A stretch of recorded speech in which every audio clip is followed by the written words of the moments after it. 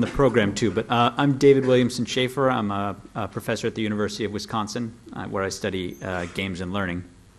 I'm sorry, actually, that Tony and Chuck aren't here because, of course, you sort of hate to talk about somebody behind their back, as it were. But I was very struck by some of the figures that were in Tony's presentation, and also some of the ones that were not in there. This figure is particularly striking. So 75% of high-level managers at IBM, including those who play massively multiplayer online games, think that the environmental factors within the game can enhance leadership effectiveness. So they're talking about things like this: applying virtual communications and tools and facilitation techniques to management, using collaborative spaces more in corporate management, communicating where the organization needs to go. These things that we see that work well in online games are good ideas for managing a company too. But I'm also struck by this statistic, which wasn't quite in Tony's report, although if you read it carefully it was. So he said 39% of these players said that they could learn how to do these things from games. That also means that 61% of them said they couldn't. And it's interesting to think a little bit about why it is that all these good principles of management are in the game, and yet 61% of people who play these games and are successful managers don't think that they could learn very well from the games.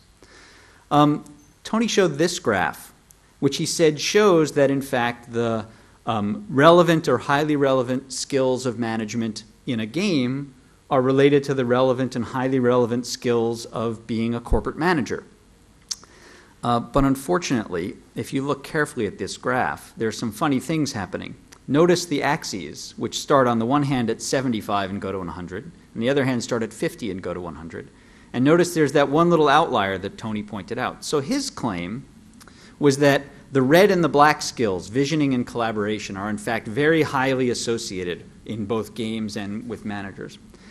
Well, I took the liberty of taking the same data here and just re-representing it on a kind of more normal graph, and I threw away the outlier, and it looks like this. Now, it's certainly true that there are a lot of skills in the game that are also skills of being a corporate manager. That's why they're all both up in the upper right-hand corner. But there's no correlation at all. There isn't a systematic relationship. The things that are emphasized in the game aren't necessarily the same things that are emphasized in the corporate setting.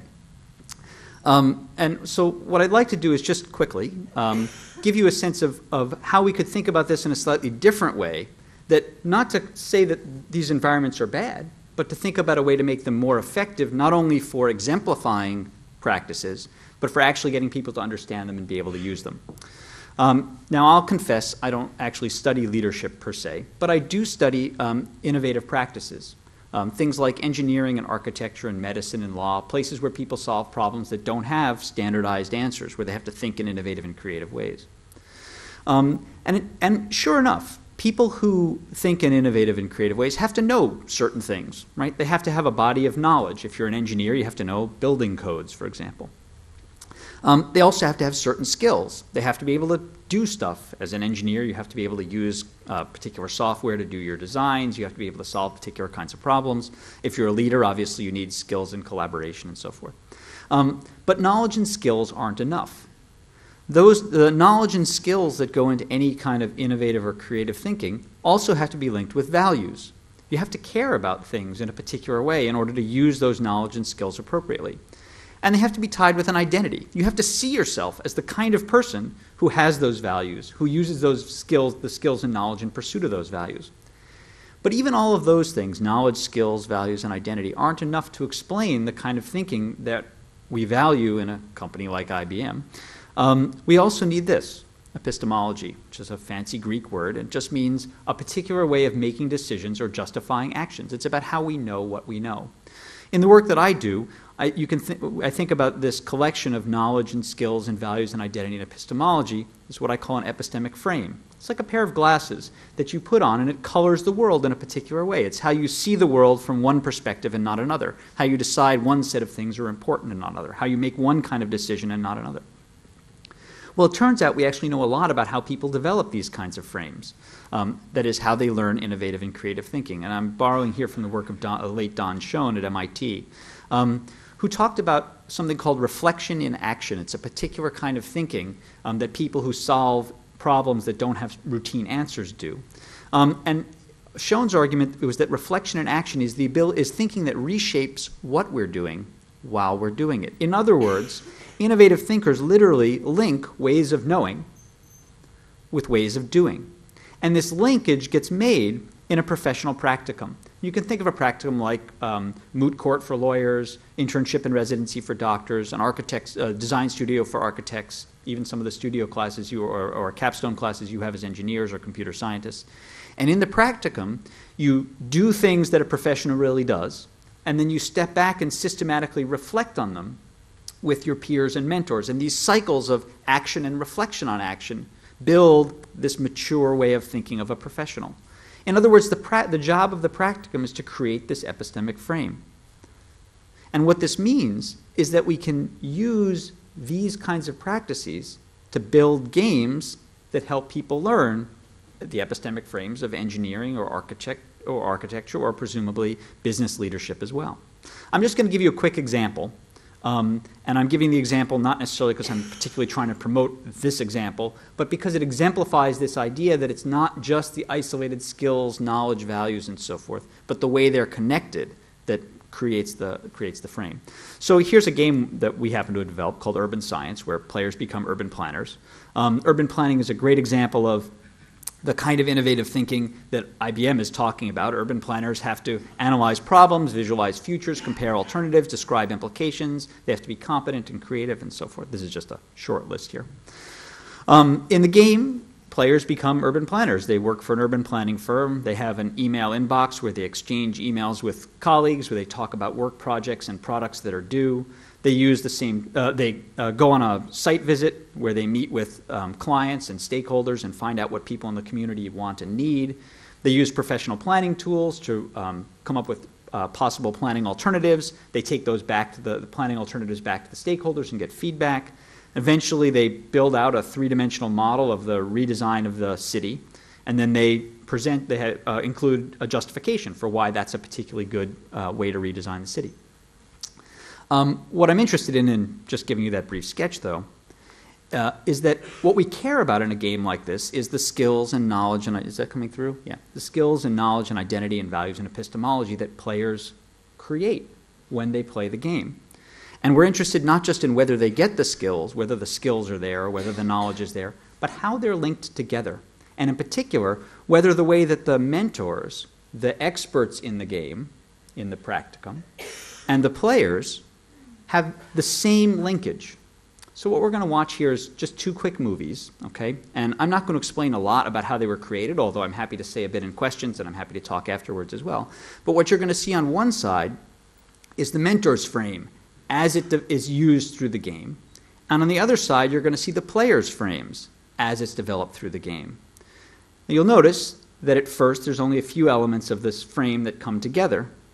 But as the game progresses, the mentors add more and the players add more. The frames look similar at the beginning. We'll see they start to diverge. The epistemology, which is that orange dot, moves out. But now we'll see that for the mentors, the epistemology comes back in a little bit sooner. The players, that's identity that's kind of bouncing in and out. They're kind of playing with their professional identity at this point in the game. But if we let the movie run through to the end, you'll start to see in a moment epistemology is coming back down for the players. Right? If we run the movie through to the end, whoops, one more press, both the frames look pretty similar. Now we can actually do more than just say that they look similar. We can quantify the shape of those frames by measuring what's the most central and the next most central and the next most central element of the frame. What's most important, what's the next most important, which things are most tightly linked together, and so forth. So here's a graph showing that. Not surprisingly, the skills and knowledge are at the top. That's the most central thing because you have to do a lot and know a lot to do it.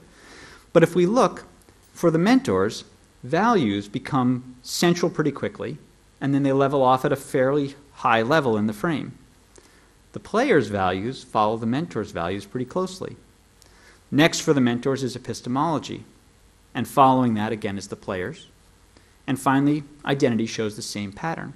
In other words, we can quantify the fact that what's happening in this game is that the players aren't just getting the elements of this practice, the pieces. They are getting that, but they're getting them in the similar configuration to the way that the mentors get them. In other words, this is a game that's starting to develop for these players a particular way of thinking, in this case, the way of thinking of urban planning.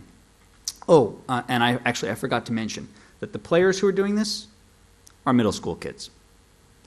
Now, my point here isn't to trash World of Warcraft or to suggest that, in fact, there's nothing good that can come of World of Warcraft. No, quite the contrary, and not for the purposes of learning or for purposes of leadership. Quite to the contrary, though, what I am suggesting is that if we want to build games that develop particular ways of thinking, we actually have to think about the way those ways of thinking are constructed. And it's not enough to simply identify elements over here that also happen to exist over here. We have to look systematically at the relationships between them and whether those same relationships hold, whether those skills are enmeshed in the same kinds of activities, the same kinds of values, the same ways of making decisions and justifying actions. That's ultimately, this level of the epistemic frame is ultimately something that our research shows does transfer from one setting to another. But the 50 years of research in cognitive science suggests that isolated skills and isolated pieces of knowledge don't transfer well at all. So it's not that surprising in some ways that IBM is seeing some of the kinds of results that they're seeing. I don't need that slide. Some of you may know I have a book that describes some of these ideas in more detail, but for those of you who can't wait, there's a website, epistemicgames.org, that talks about this game and some of these ideas and also has blog entries about other topics that these issues touch on. So I hope I did that quickly enough. I'm happy to entertain a couple questions. Thank you very much. Excellent. I was massively impressed. Questions? I think we've got a few. Yeah, you're probably expecting this one, but I don't understand at all how you quantify knowledge on a graph. Epistemology. Sure. I'm happy to talk a little bit more about that. But essentially, what those graphs are showing is looking at what players are saying and doing during the game, and we're identifying places where they're saying or using particular pieces of knowledge or particular skills from urban planning. And if you look over the whole game, kind of moment by moment, we're looking to see when a piece of knowledge is used together with a piece of skill, and we're making a connection between them. And essentially what those graphs are doing is summing those connections over time, and they're showing the things that are more closely connected as being closer on the graph. So for those of you who are familiar with social network analysis, this is the same technique, except instead of the actors in the network being people, the actors are the elements of the epistemic frame. So imagine for a minute, for those of you who don't know social network analysis, if we were having a cocktail party and none of us knew each other, and every minute we took a picture of the party and looked at who was talking to each other. Well, the people who were in more of those photographs talking to one another, we would think had a stronger social relationship. And if we looked over time at the number of times that I was talking to somebody else, we could measure what my social relationships look like. We're just doing the same thing, but with the elements of the epistemic frame. And if you want more details, I'm happy to give them after, but I don't want to have a whole methodological discussion. Anyone else? Oh, another one.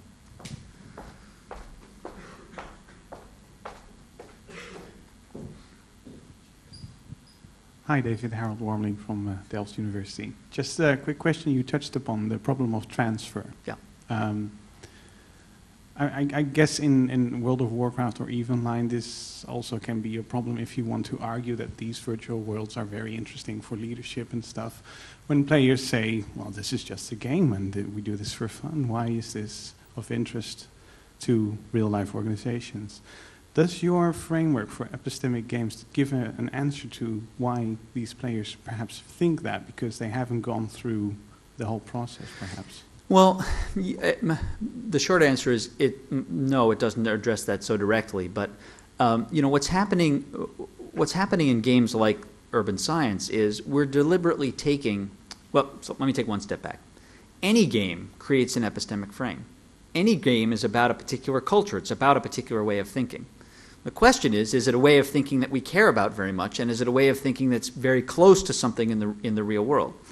The power of a game like this, of an epistemic game, is that what we're deliberately doing is picking an epistemic frame that we actually think has some social value to the players.